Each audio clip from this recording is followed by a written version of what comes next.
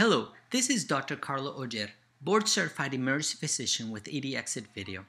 In this edition of theEDexitVideo Pro, I'm going to answer a mystery video I had posted maybe 2 weeks ago about a patient presented with a nasal mass causing obstruction of his left nair. As you can see on the table on the left, there are many different causes of acquired lesions to the nasal septum. It is impossible to go through them all. So in this video, we're going to discuss just a few of them and how it applies to our patient. This is the actual pictures of the patient that we had. Nasal septal lesions are relatively common. Although most manifest with symptoms of nasal obstruction, like our patient, some are incidentally found. If a physical examination confirms the presence of a mass, both MR imaging, magnetic resonance imaging, and CT computed tomography may be used to characterize the finding. But because their imaging features often are non-specific, the diagnosis is usually going to be based on the clinical history and histopathologic findings. That means you got to get a good history and you need to get a biopsy or a sample of the lesion. CT scans and MRIs, although help, they're not going to be diagnostic. The most common symptoms produced by septal lesions are nasal obstruction, like this patient, nasal discharge, like the picture on the left, which are easily attributed to rhinosinusitis, complications of sinusitis, common allergies, and things like that. Nosebleeds, facial swelling, and pain. Acquired nasal septal abnormalities may be caused by trauma, infection, toxicity, inflammation, or even tumors. Let's talk about some of them. Trauma from rhinotelexomania. Let's say that again. Rhinotelexomania. That could pretty much be the answer to any question. Hey, how come you're so blue today? I got a case of rhinotelexomania, that's why. In other words, I'm a chronic nose picker.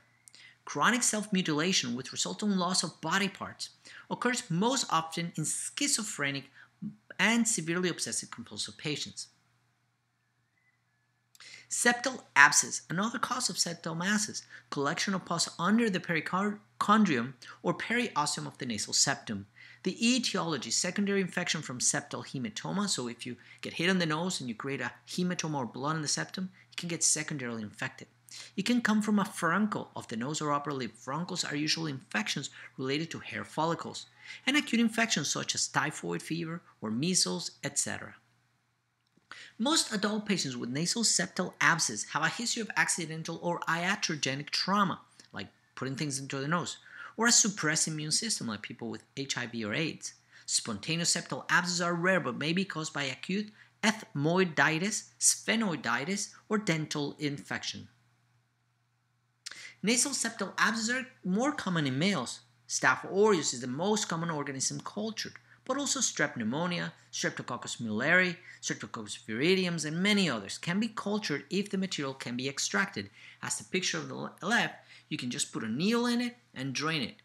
But you would only do this if you knew it was an abscess for sure. If you do this into a solid lesion, you can aggravate it, make it bigger, make it bleed a lot. So you wouldn't do this unless you were sure of the diagnosis.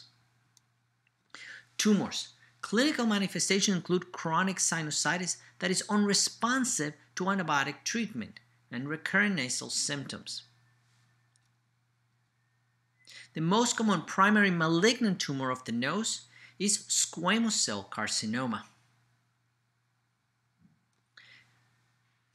Nasal polyps, they are overgrowth of the mucosa that frequently accompany allergic rhinitis and are freely movable and non-tender.